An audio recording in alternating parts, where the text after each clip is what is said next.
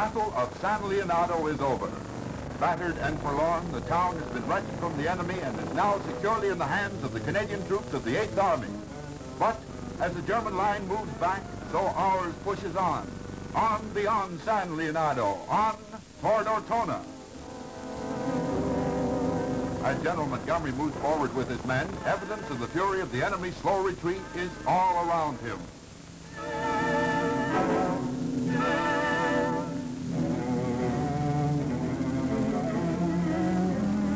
Back go the prisoners, among them men of Kesselring's 1st Parachute Division. And back go our wounded for treatment by the medical corps.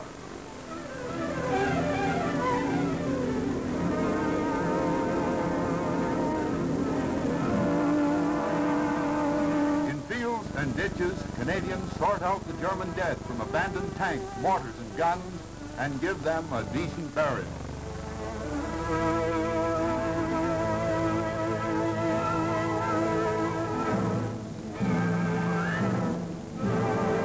After consolidating their positions, the Canadians begin their drive toward the Ortona road, passing the wrecked German equipment that littered the highway.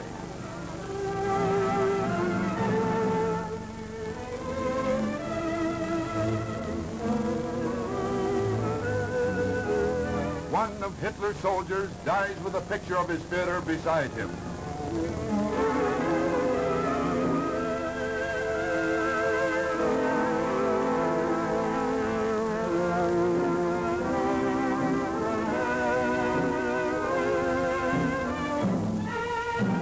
Among the captured equipment was a 75mm self-propelled gun, in perfect running condition and well supplied with ammunition.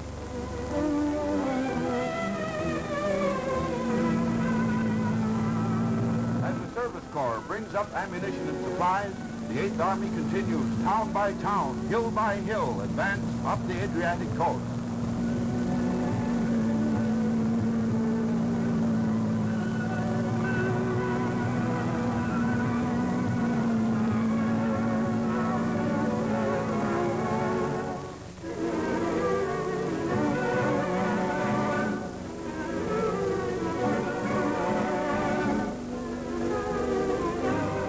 By tanks and the greatest artillery barrage that ever smashed a path for them, the Canadians break across the lateral road to Rome.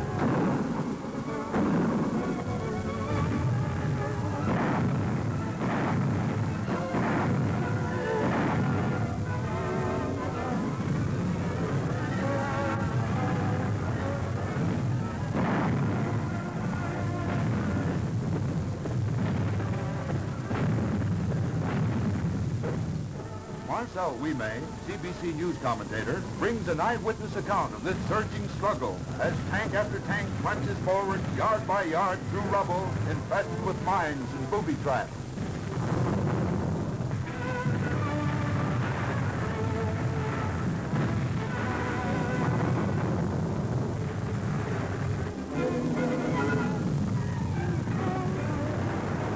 Once a fashionable seaside resort, now ruined and desolated, a dead town, but a town where death lurks in every doorway, every window.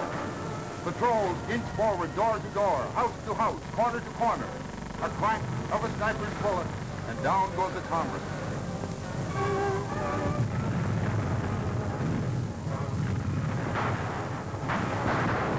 House after house, street after street, the mopping up and cleaning out goes on.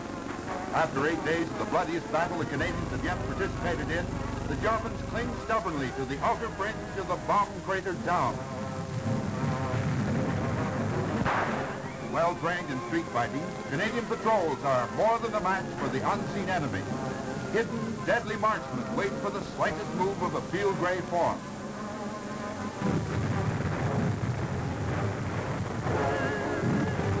A form on the building, and one less enemy sniper. Running, crouching, constantly moving in bounds, with death lurking at every turn for friend or foe, the Canadian infantrymen continue the mopping up.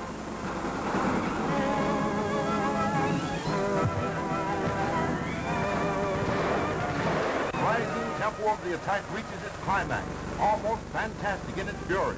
The tattoo of the bullets punctuates the thundering tone of the field pieces. Slowly, the Germans are being driven out and back. Blue skies are smeared with the rising pall of destruction. Burning vehicles, oil, the smell of death and cordite everywhere. Shouting and the tumult dies. Ortona is won. In the slipstream of every battle is the return of the refugees to their desolated homes. And as the noise of the battle rolls on across the country to the north, the silent, smoldering ruins bear mute testimony to the ferocity of the battle and the harsh price of victory. A victory with freedom and the rights of freedom.